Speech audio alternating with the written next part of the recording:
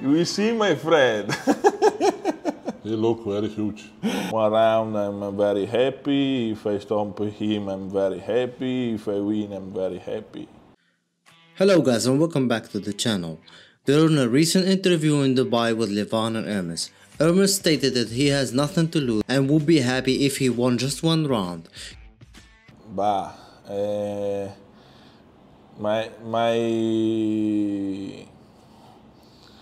I'm here to win, but I never to lose. I nothing to lose, and the pressure is only on Levan.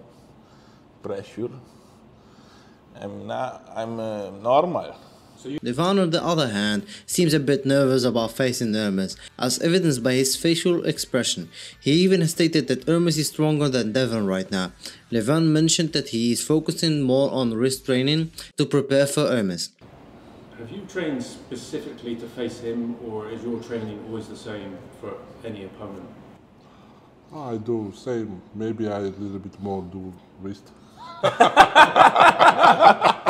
Smart, huh? Knowing that he is a wrist hunter. However, when it comes to endurance, Levan's current weight of 185 kilograms seems to be affecting him. Do you think there's a time when maybe you can be too heavy and then your endurance and the breathing is bad? Do you feel like maybe you don't want to get any heavier than now, or you still plan to keep getting heavier?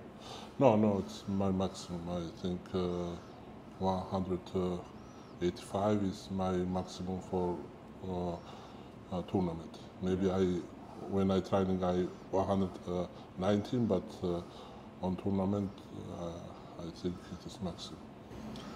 As he was heard breathing heavily during the interview, if Ermes wants to win a round, he will have to tire Levan out by holding him in the center, but that would be a difficult task since no one has held Levan for more than 10 seconds.